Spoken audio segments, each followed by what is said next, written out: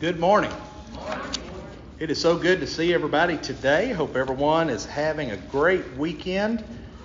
Isn't it wonderful to be able to be here with those that we love, our brothers and sisters in Christ and our friends, to worship God and to learn from His Word. We appreciate every opportunity that we have to be together, for the encouragement that we glean from each other. We look forward to these times each and every week. To all of our members, it's good to see you. We do have several that have not been able to be with us for a while that are back with us today. We're glad that you're doing better. We have several visitors with us as well, and we're excited that you've come our way. We invite you to come back and worship with us here anytime that you have the opportunity to do so. Glad to have my Uncle Jim with me today with us here. And Uncle Jim, Jim Menard, has recently moved here into town and is going to be worshiping with us here at Pyburn Street. And I'm glad that he's able to be with us. I've always appreciated Uncle Jim and his encouragement, and glad to have him with us. Also want to mention tonight at 6 o'clock will be our end of the month singing night and devotional. And we encourage all of you that can to be back this evening for that evening. We always have a very encouraging time together whenever we come together and worship God in song. I think that we would all agree that the world around us is not functioning the way that it should. In fact, we could say that our world is upside down. But whenever we think about this from a Christian perspective, this idea of turning the world upside down really means setting the world back right side up. In Acts chapter 17, verses 5 through 7 that Brother Jadon shared with us just a few moments ago, we find that Paul and Silas and Timothy have recently left Philippi. They have come into the city of Thessalonica, and as was their custom, they went to the synagogue on the Sabbath day. Paul stood up and he began to reason with the Jews from the Scriptures. And as a result, we're told that there were many Jews, many prominent citizens of the city, began to be converted to Christ. But there were many as well who rejected that message. Many didn't like the things that were taking place. They wanted everything to remain the same. Everything was at peace. The Jews had an agreement with Rome, and as long as they kept themselves in check, then they were allowed to exercise their faith and have their own society the way that they wanted to, so long as they were willing to give tribute to Caesar. But as more and more individuals began to be converted to Christ, the Jews decided, we've got to do something about this. We have got to try to silence these men in some way.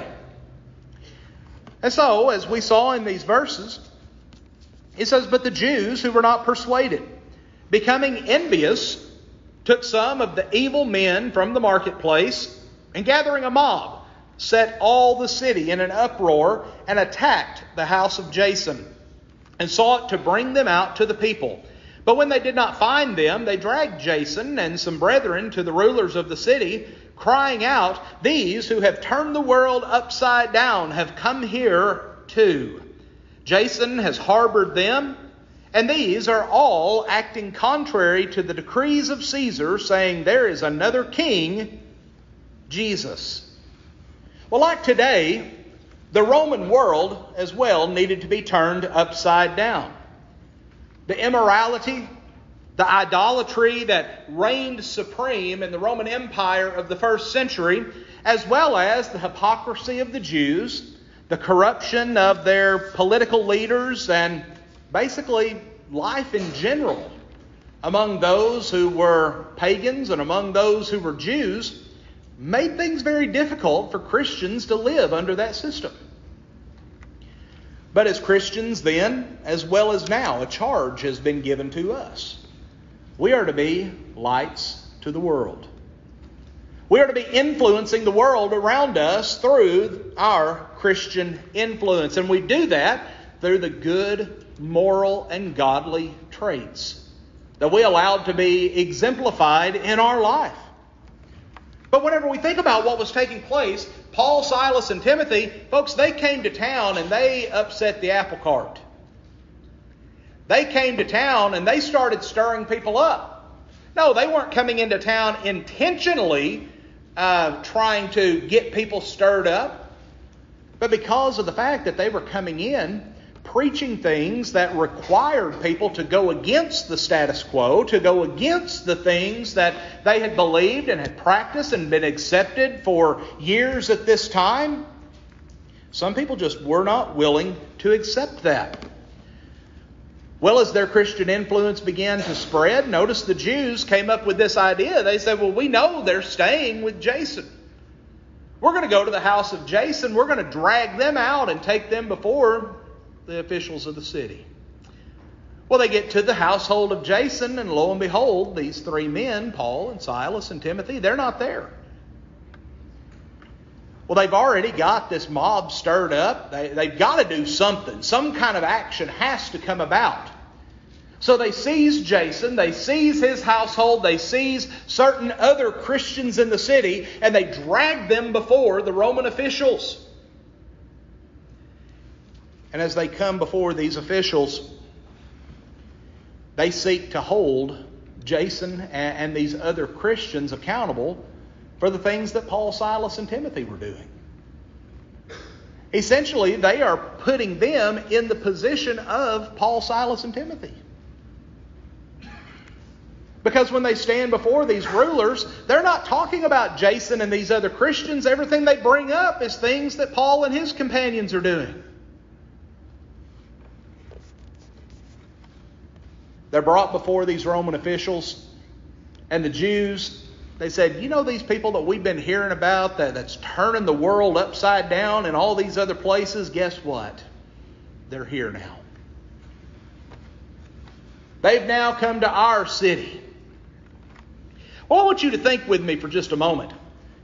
To the Jews, they intended this to be an insult.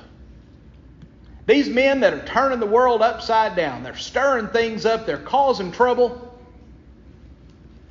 They intended this to be an insult. But the brethren, I believe, saw it as a compliment.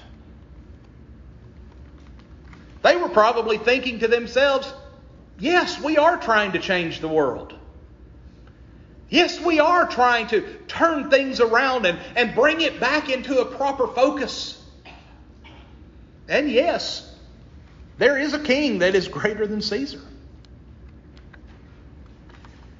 But the question that I want us to think about this morning is this.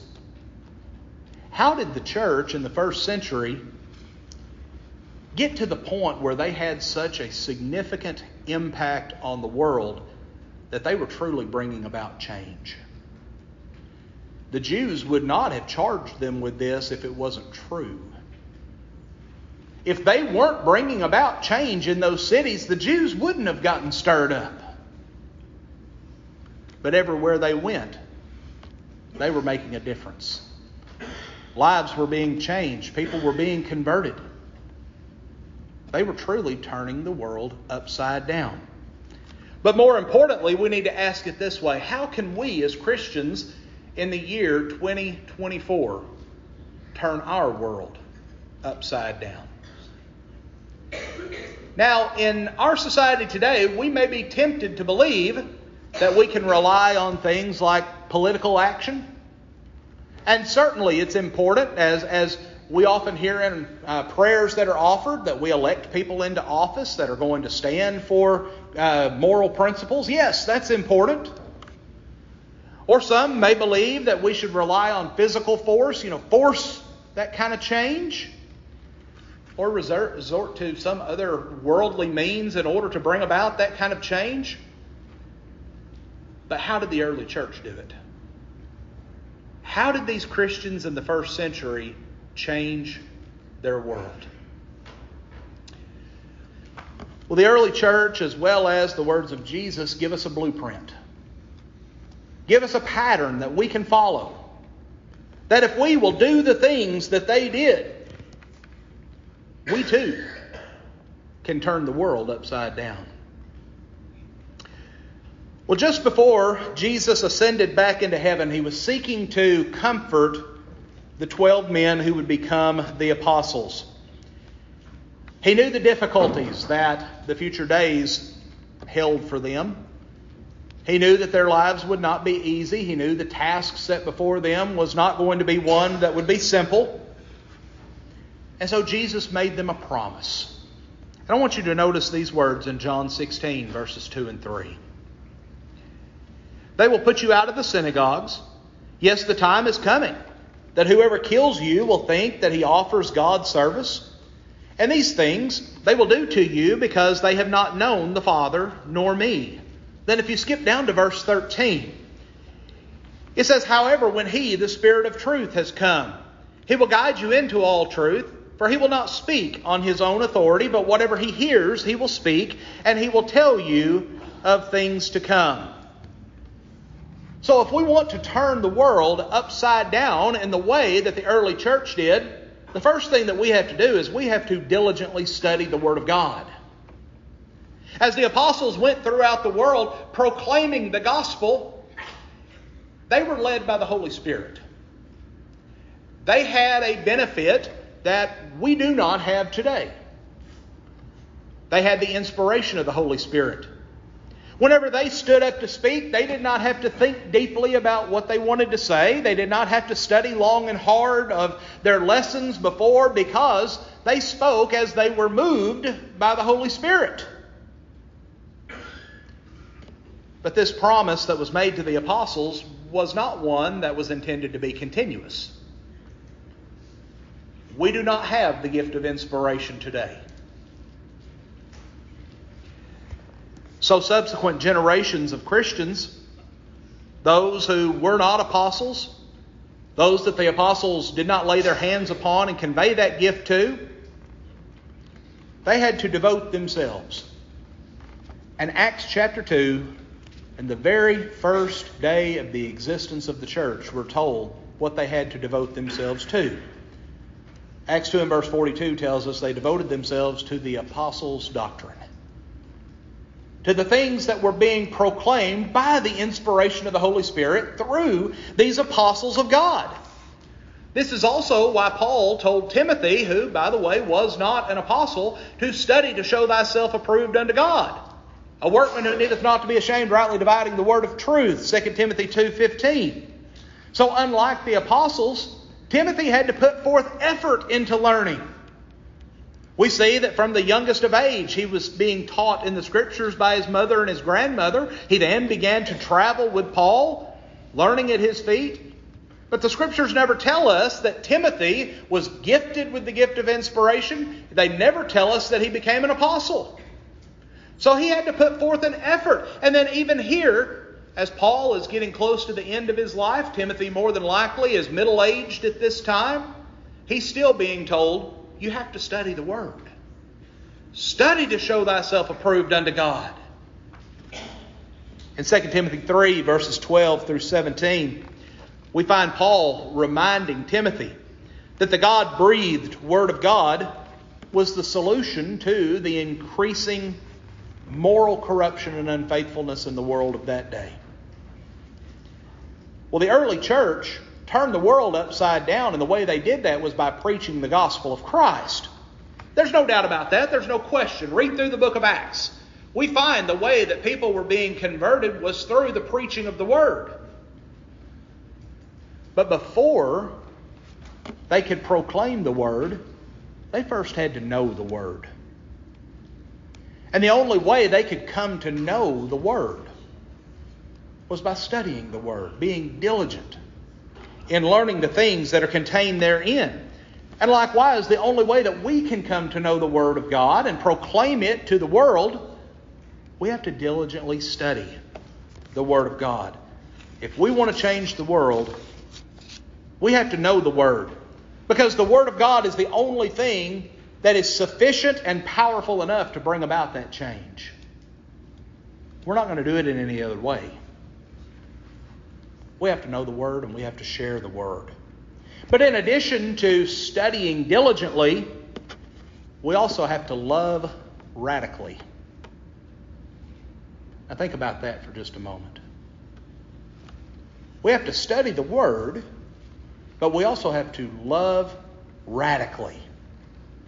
What that means is that our love has to be unlike the love that we see in the world. The love that Christians exhibit is radical because it's not found anywhere else. We don't see it in any other relations of life that we have.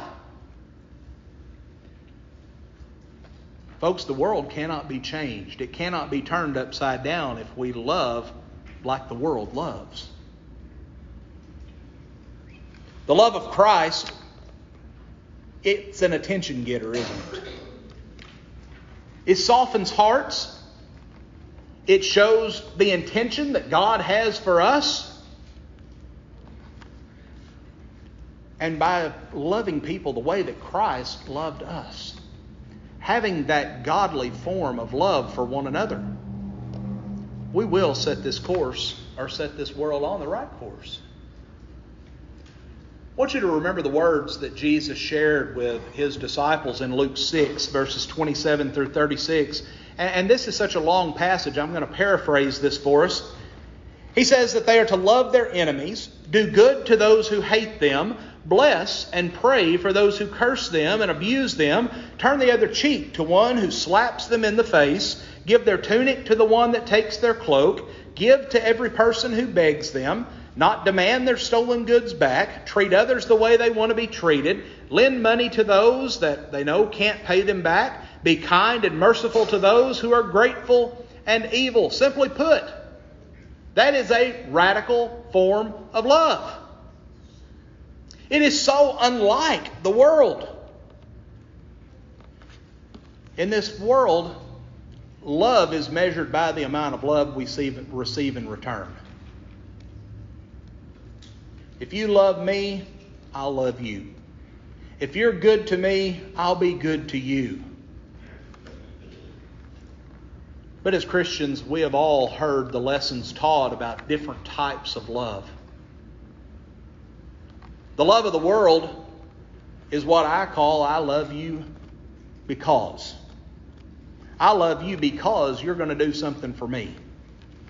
We could also call that the I love you if form of love. Folks, that's not love. That's manipulation. Yeah, I'll love you, but you're going to do something for me in return. Folks, that's not love. The second type of love that we found is the type of love that we have only for God. We love God because He first loved us. But then there's a third form of love, and I like to call it the I love you anyway type of love. That's the kind of love that Christians are to have for each and every person. I love you no matter what. No matter what. That is the kind of love that will change the world. In the book of Acts, the first Christian converts that we read about, they are described as being very loving and caring individuals. In Acts 2, 44 and 45, it says, "And all who believed were together and had all things common, and they were selling their possessions and belongings and distributing the proceeds to all as any had need." Simply put, these early Christians loved each other so much that they made sure that all of their brethren's needs were being met. They made sure that they had the necessities of life. They were willing to make sacrifices on their own part in order to provide for others. And as a result, people saw the difference. People recognized that, there's something special about these Christians. They're not like everybody else. But in the world that we live in, I think we could describe it as a world of hate. And it's growing more and more like that every day.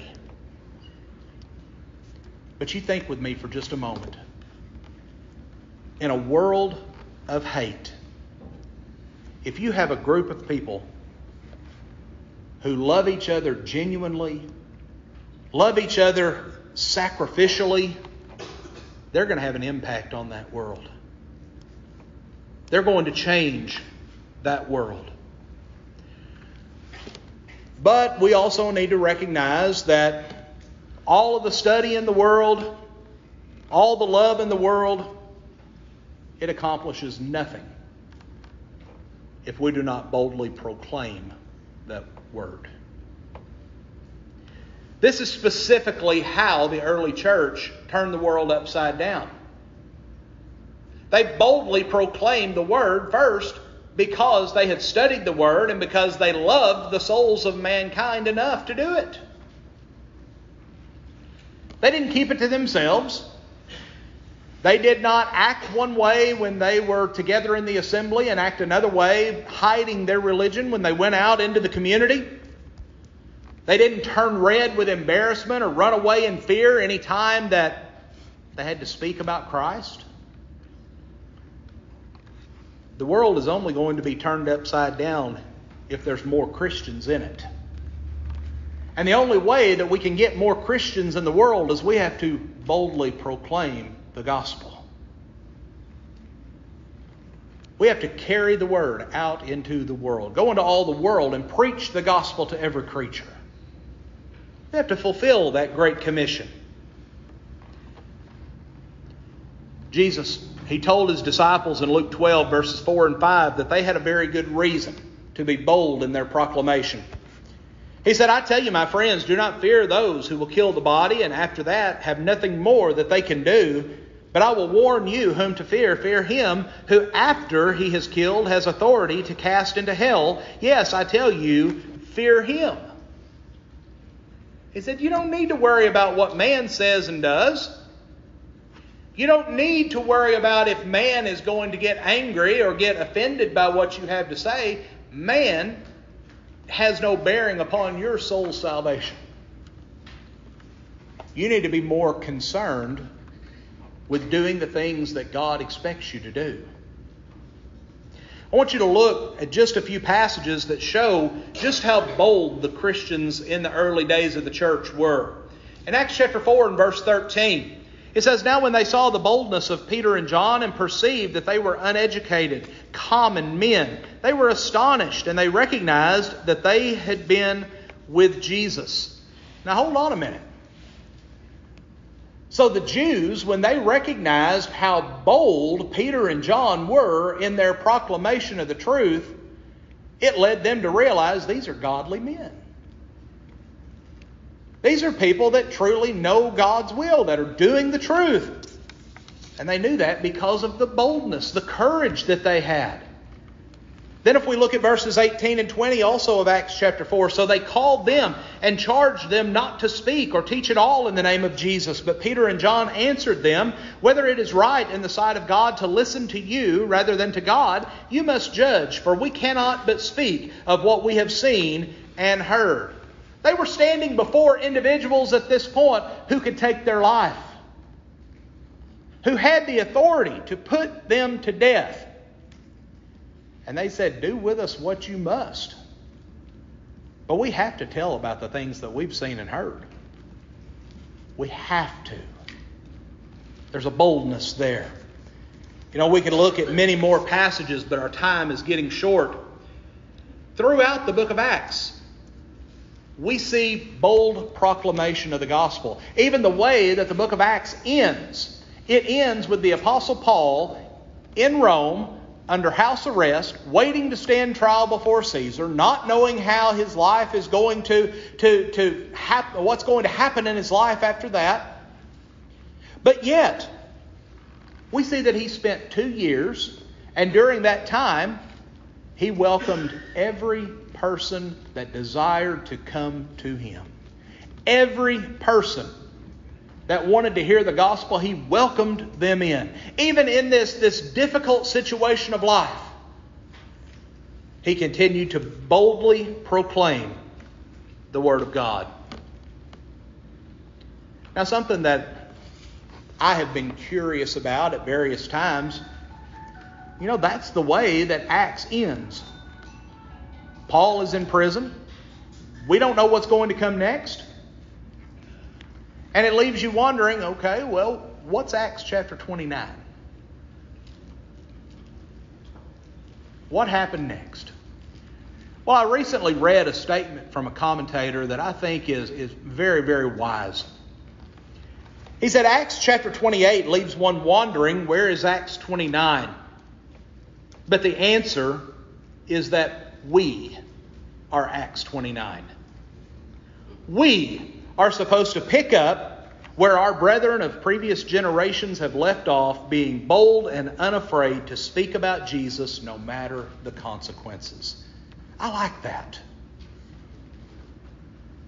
And that is true. You know, in David's prayer this morning, he offered thanks for those that had led us to the truth, those who had taught us. Each one of us can think of those in our mind's eye that had an influence upon us spiritually that are no longer with us, that have gone on into eternity. But who are the ones who are now doing the work that they did? Who are the ones that are being the encouragers? Who are the ones that are developing these future generations? The early Christians, they suffered death, persecution, they lost property. All of this for the cause of Christ. But folks, you think about this with me. If we today are not willing to sacrifice our comfort, if we're not willing to endure social awkwardness, if we're not willing to face, cultural exclusion,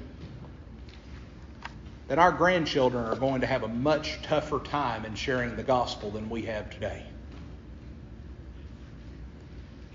This world is not going to change on its own. It's going to continue to get worse and worse. Evil men and seducers shall wax worse and worse. The only way that we can change this world is we have to be bold in our proclamation of the truth. Also, 2 last points. I'll touch on these just briefly. We have to pray fervently. One of the things that I think our brethren neglect from time to time is to recognize the true power of prayer. We need to be a praying people. Paul tells us that we are to pray without ceasing. But stop and ask yourself this question. When is the last time that you prayed on behalf of the church? When's the last time that you prayed on behalf of the work of the church? When's the last time that you offered prayer on behalf of our elders? When is the last time that you offered prayer on behalf of our teachers? When is the last time you offered prayer for our missionaries and others that are going through the world carrying the gospel? Every Christian should be involved in praying that the work of the church will continue, that opportunities to boldly proclaim the word will be afforded to us. And as we read in Colossians 4:2-6, we need to be praying for doors of opportunity to open in front of us. When's the last time that you prayed that God would put you in the path of someone that you could share the gospel with? We need to be praying for our friends, our neighbors, our co-workers, our family members, our brothers and sisters that have grown weak, that have gone astray. We need to be praying that God will give us the boldness to carry the gospel to those who are in the world. And then lastly, number 5, we need to trust God completely. If we're going to turn the world upside, we have to believe with all of our heart that God can do it. The early church was committed. They believed it. They acted upon it. The world changed. When the apostles were ordered to stop preaching in the name of Jesus, they stood before those Roman officials and they said, you know what? We have to obey God rather than man. We're going to do what God tells us to do. And they trusted in God to take care of them no matter the circumstances. No matter what they had to face, they knew that everything was going to be okay. Because they believed in God and trusted in Him. And you think about Stephen when he is there and those rocks are being rained down upon him, and the confidence that he has of knowing that heaven's about to be his home. that he's about to go to be with the Lord, he'll be in that paradise resting until the day of judgment. He faced that with confidence because he trusted God completely. Folks, our world needs to be turned upside down. It needs to be set straight, and the only way that we can do that is by following the blueprint that's been set forth for us through the Word of God and through the example of the early church. We do that through study, through loving one another, through speaking boldly, by praying fervently, and by trusting God completely. But we can't be like the world and change the world. The only way that we're going to be able to change the world is we have to be different. We have to set ourselves apart from the world. We have to take upon us those traits, those godly traits, and allow that light to be shown to the world around us. Let your light so shine before men that they might see your good works and glorify your Father which is in heaven. Brothers and sisters, we all recognize that there's work to be done. We know that there are souls to be saved. We know that there is a world that needs to be set right. I encourage you today, get to work. Do the things that you can do. Share the gospel with those that you come into contact with. Help to further the cause of Christ in every way that you can. But as we bring our lesson to a close today, it may be that there is someone that you examine yourself and you realize that you've not been living the Christian life as you should. Maybe you've allowed sin to come back into your life. Or maybe you've fallen into a period of discouragement and need the prayers and the encouragement of your brothers and sisters. We want you to make that known. Or if there is someone who has never obeyed the gospel of Christ and today you believe that Jesus is God's Son, we encourage you to act upon that faith. Repent of those worldly, sinful ways and set your sights on things above. Come forward, confess the faith that you have in Christ and be baptized for the remission of your sins. The Lord will add you to the church and you can begin today living a life that is faithful to God.